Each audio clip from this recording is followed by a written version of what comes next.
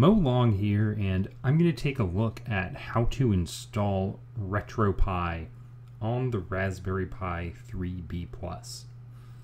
RetroPie on the Raspberry Pi was one of the first Raspberry Pi projects that I ever put together back when I first got a Raspberry Pi 2. And since then, I've upgraded boards as well as upgraded my setup quite a bit.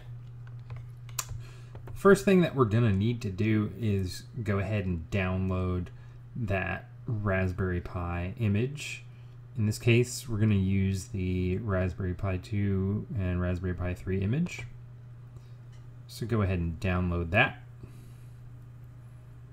And that should save to your downloads folder. So we're going to give that a moment to download. It is an image.gz file, so depending on how you're actually mounting this on a micro SD card, you might need to go ahead and decompress that with some sort of software such as 7-zip.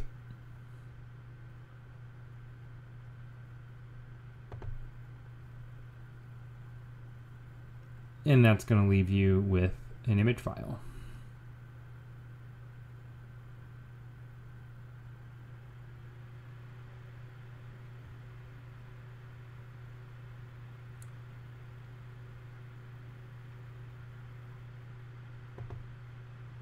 When you're ready to burn that to a micro SD card, go ahead and run some sort of software such as Etcher.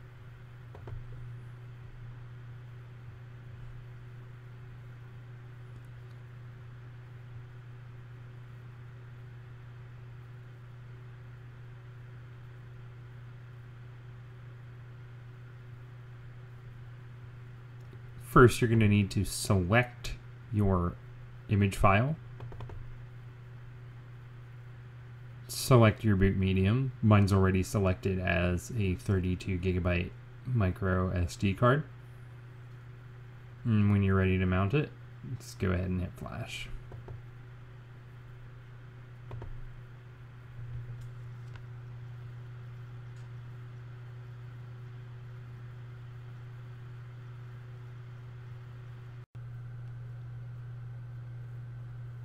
Here we are in RetroPie running on the Raspberry Pi 3B+, and the first thing that we're going to need to do is configure our controller. I'm using an Xbox 360 wireless controller, but you should be able to use a lot of other different wired and wireless gamepads.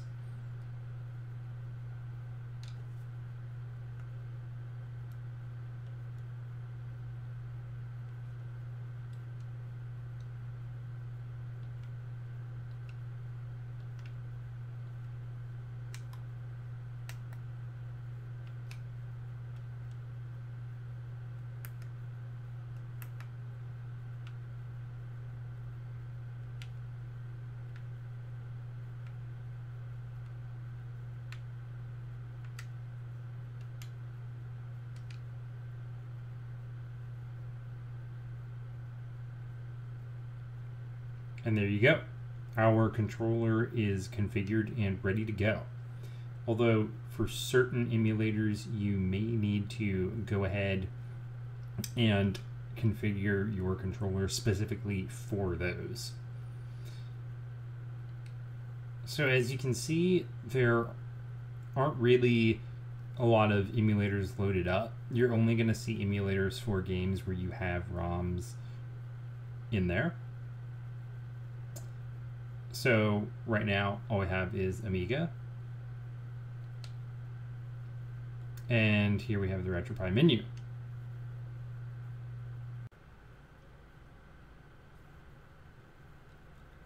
One of the first things that you're going to want to do after getting into RetroPie is get connected to the internet. If you're using Ethernet, you can just plug in your Ethernet cable, but for Wi-Fi, you're going to have to go ahead and get connected with the Raspberry Pi. So go ahead under that RetroPie menu, go down to Wi-Fi.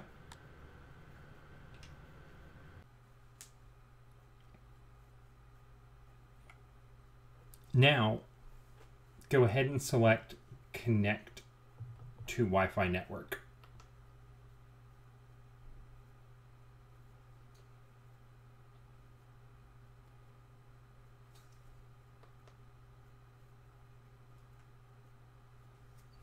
Scroll down and find the Wi-Fi network that you want to connect to. And now you're just going to need to enter your password.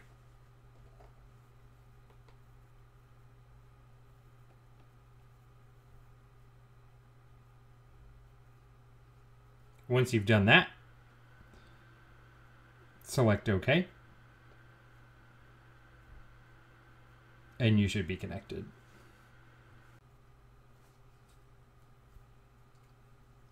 And as you can see here, I am now connected to my Wi-Fi network. So we can go ahead and exit.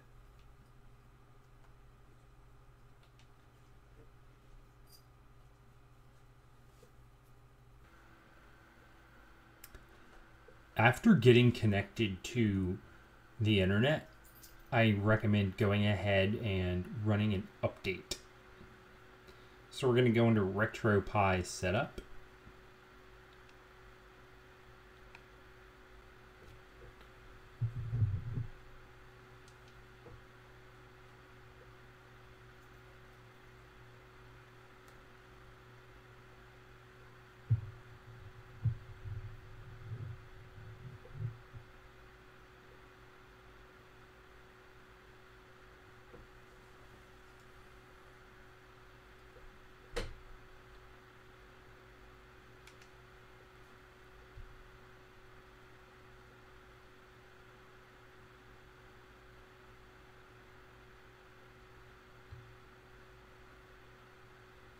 Let's go ahead and run an update.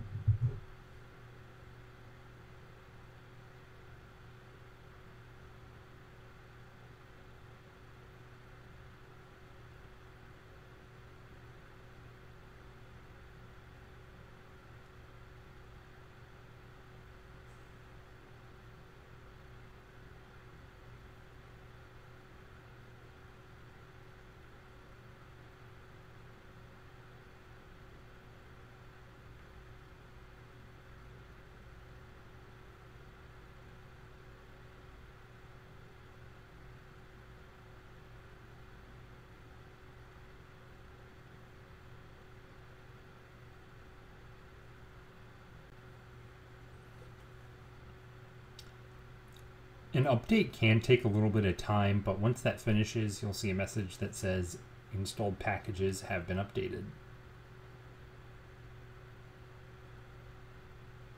Next, I always think it's a good idea to do a basic installation.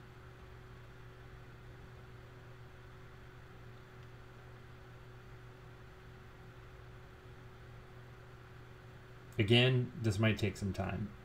So you might want to go get a little bit of coffee, take a walk, just keep yourself occupied for a little bit. After running a basic install, let's go ahead and go down to Manage Packages.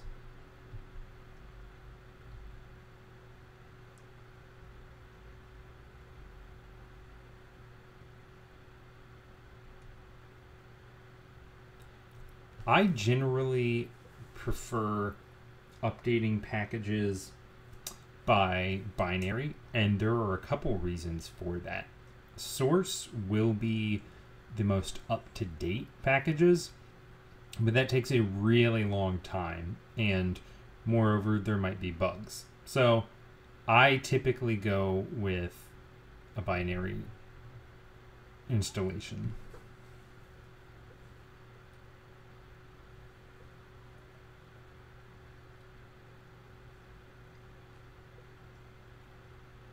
Go ahead and let this complete. Once again, this does take a while, so you might want to take a break and go do something else while you're waiting for.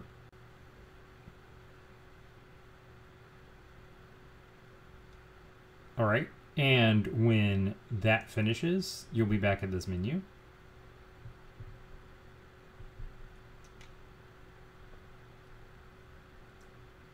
I always think it's a good idea to update main packages as well. Once again, I'm going to go ahead and install and update these from binary rather than source.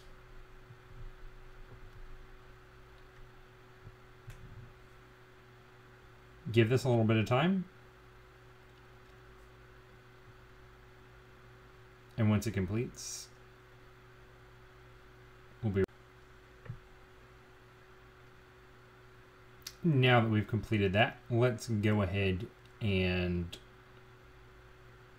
exit out and restart RetroPie.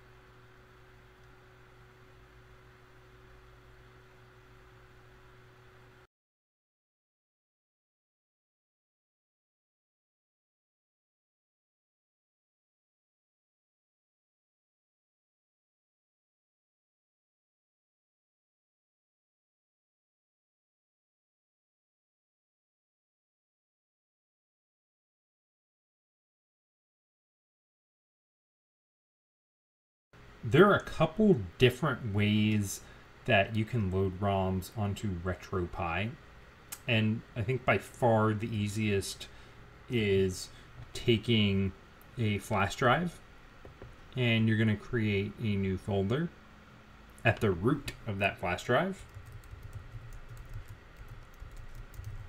RetroPie -mount.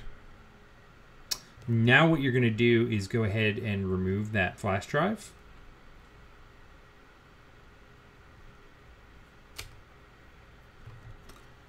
Pop it into your Raspberry Pi. Give it a couple moments to populate that flash drive with a bunch of folders within the RetroPie mount folder. Put it back on your computer and drag and drop your ROMs onto that disk. You do have another option though, which is to log in over your network. And this is going to vary a lot depending on what operating system you're using. And since I'm using a Windows PC, I just went down here to the Network tab. And as you can see, I can view my RetroPie operating system from here. So I'm going to go ahead and open that. And click ROMs. And then there you go. All my ROMs folders are right here. And I can go ahead and drag and drop ROMs into the corresponding folders on my RetroPie installation.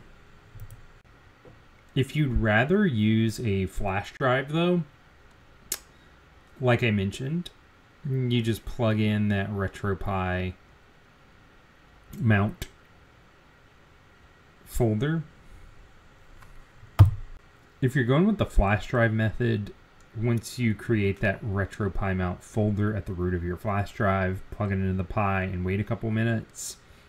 Once you plug it back into your computer, you're going to find a bunch of different folders under that main RetroPie mount folder, including a ROMs folder. And there you're going to see a ton of different folders where you can drop the ROMs that correspond to those systems.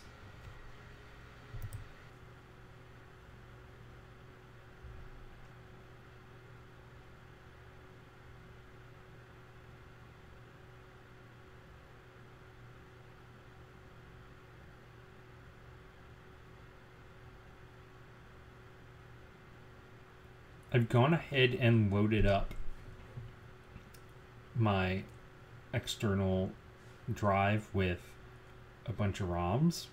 And one of the reasons I like using an external storage device for ROMs is I can keep all my ROMs, my BIOS, even all my metadata for scraped ROMs, such as games lists and downloaded images on that drive. And then if anything happens, like my micro SD card gets corrupted, which I've actually never had happen before, knock on wood, it's pretty easy to just go ahead and reinstall RetroPie on a micro SD card, and I have my setup ready to go. So as you can see now, we have a ton of different systems, and they're all appearing because I have ROMs in those folders. So you can go ahead and scroll through and check them out this way. And we'll go ahead and take a look at a couple of those game lists.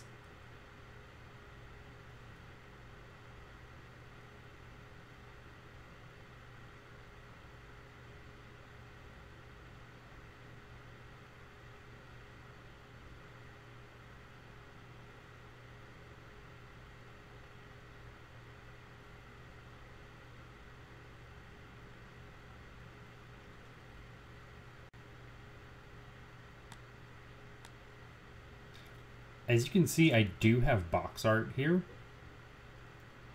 I'm pretty anal about making sure that I scrape my ROMs and have box art. If you do need to scrape your ROMs, you have a couple different options for how to do that. So you're going to want to pull up that start menu and hit scraper. And you can choose either the Games DB or Screen Scraper. And you can choose whether you want to scrape ratings.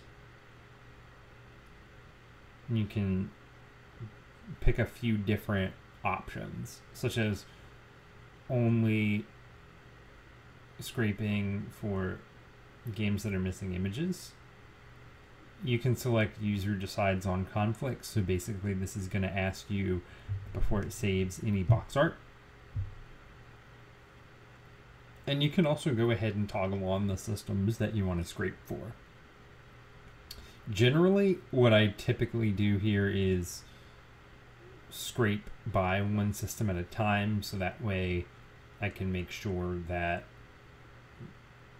all box art was downloaded correctly for games within that system, but you can also just go ahead and select multiple systems if you like.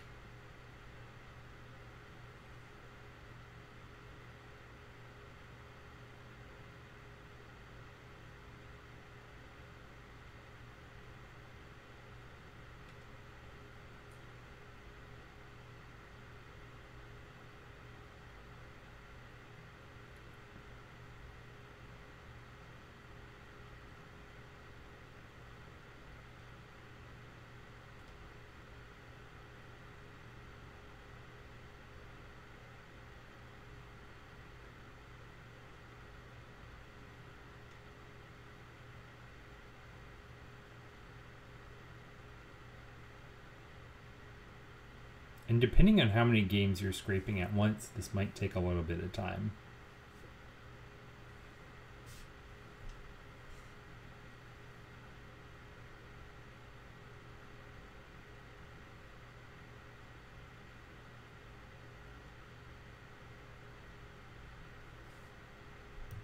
Go ahead and take a look at some Super Nintendo performance and a couple other games running on the Raspberry Pi 3B Plus.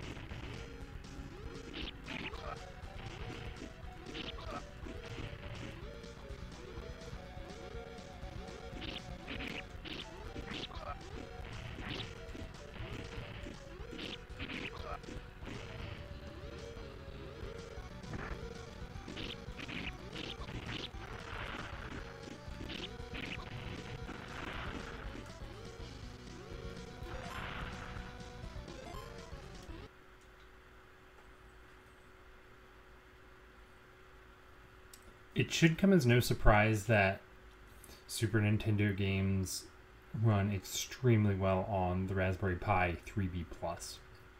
They're not very challenging, and this hardware is totally able to keep up with their demands. N64 games are pretty hit or miss.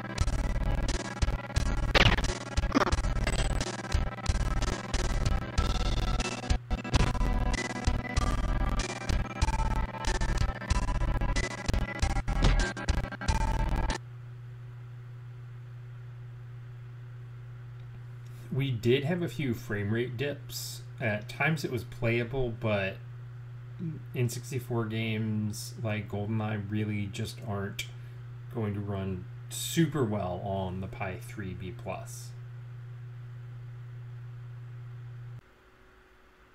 I also want to take a look at some PlayStation 1 performance, and again, most PlayStation 1 games should run really well on the Pi 3B Plus.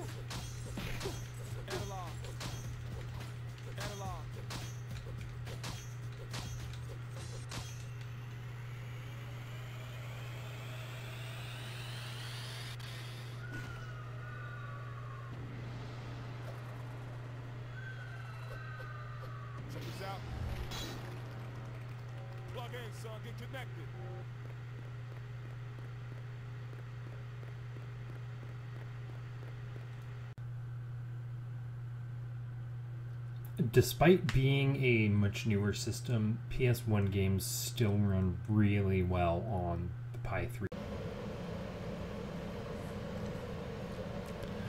While RetroPie is great for gaming, there's another component that I do want to take a look at, and that's its Kodi Media Center. Kodi originally started out as XBMC, or Xbox Media Center, and then blossomed into what we now know as Kodi, and it's a really robust, free, open source media center option that is phenomenal for both local file and networked file playback, as well as streaming from various add-ons. I really like it because it never fails to play any file, whether it's a video file or music file that I throw at it. And it also has a lot of add-ons that you can download. Granted, your add-on experience will vary quite a bit just because no add-ons are actually offered by Kodi itself. They're all third-party. I typically used the MB add-on, Funimation. There are a lot of different options, but let's go ahead and take a look at Kodi running on RetroPie.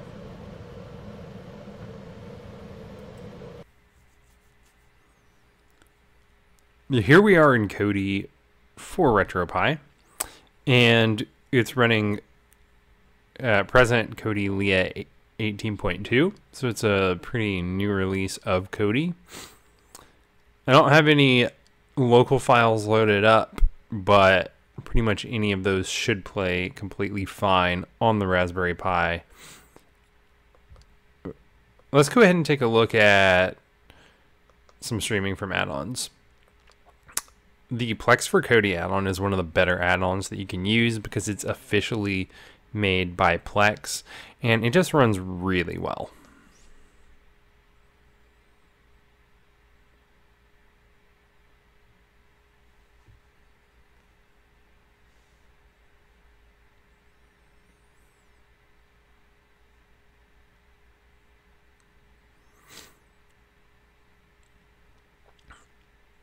I'm actually pretty impressed with just how quickly box art loads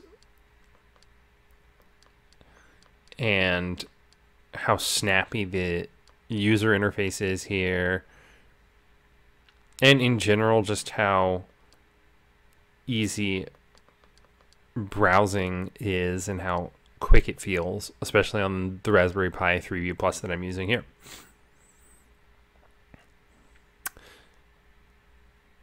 Let's go ahead and do a test of some video streaming. See how that runs.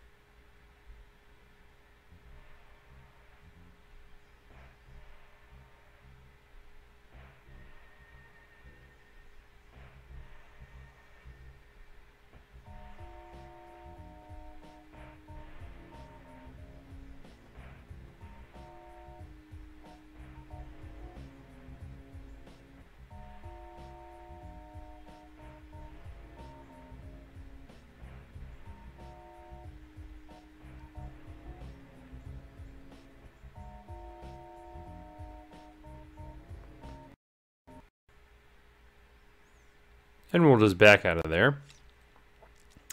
As expected, streaming was pretty smooth, and if I recall correctly, I think that was just a 720p file.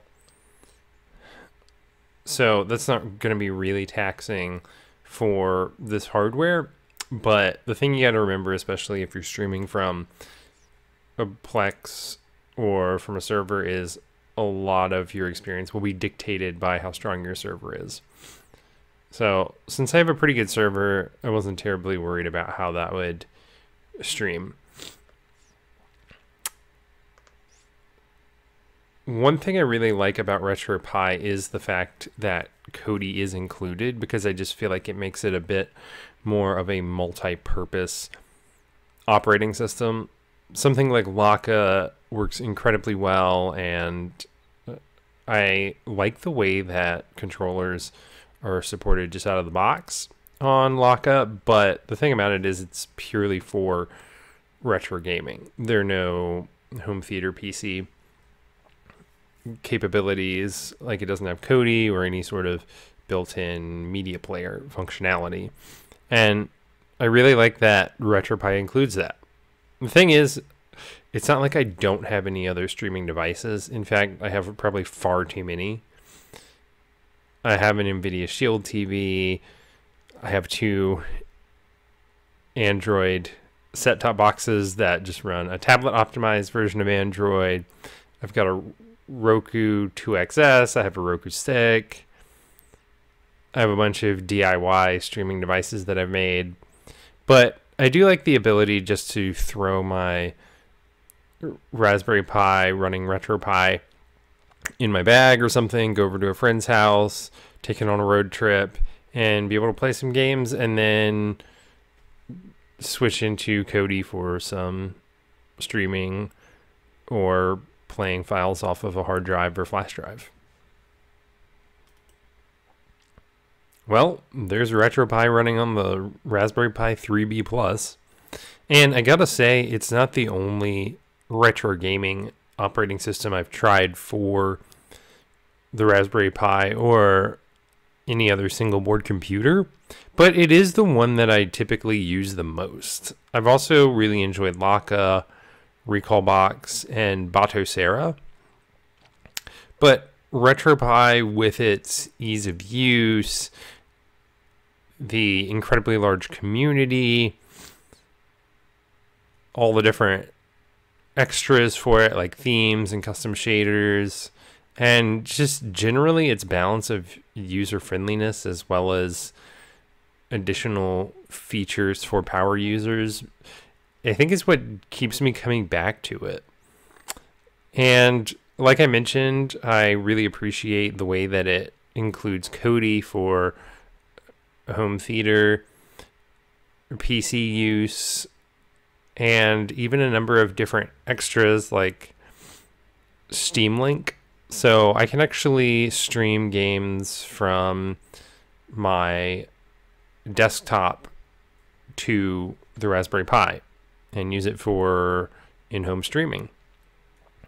It's just a really functional and versatile operating system, and I absolutely think that you can make a case that it's the best retro gaming operating system for the Raspberry Pi. So thanks for watching, and keep gaming.